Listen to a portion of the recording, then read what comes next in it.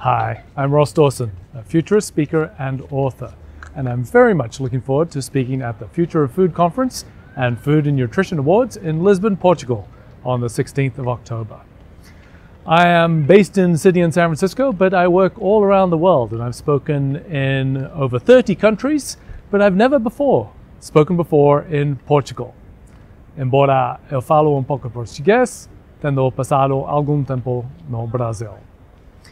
So if we think about food, it is really at the center of our lives and the center of our human future and humanity. So we look at the shifts which are shaping our world. So many of them really are shaping and driving the world of food. In technology, the availability of information and data are all connected, and the overlaying artificial intelligence on top of that will transform food production and food distribution. We're seeing social expectations rise for impact on the environment and in terms of the quality of the nutrition in the food which feeds us and our ability to grow as people.